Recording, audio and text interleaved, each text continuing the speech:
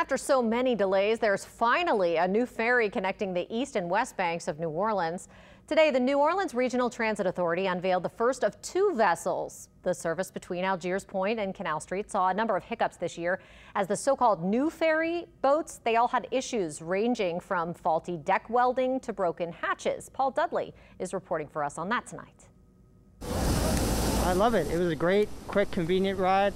On this breezy, blue sky day, David Teller is taking in his first ride aboard the RTA-2, the newest ferry taking riders between Algiers Point and Canal Street. The $2 5-minute ride, he says, was smooth sailing. It seems like the equipment's really good and it was very efficient. Quick, convenient, and efficient haven't always been the words to describe the service here. The company Metal Shark delivered the boats in July of 2018 at a cost of $10 million.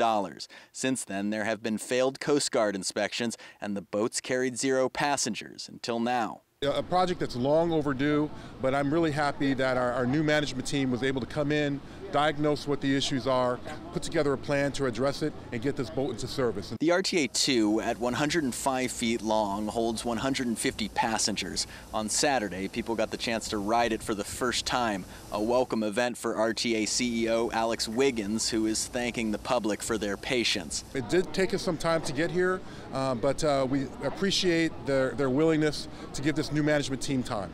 The delay, coupled with COVID-19, caused big problems for many of the Algiers Point businesses, but there is now one less issue as the new ferry can quickly allow people, along with their wallets, to cross. Oh, that's true. I'm definitely going to get lunch over here, something that I wouldn't have done without the ferry. Paul Dudley, Eyewitness News. With the RTA-2 now in the water, attention turns to the other boat, the RTA-1. It is currently undergoing final modifications and upgrades with the vessel manufacturer.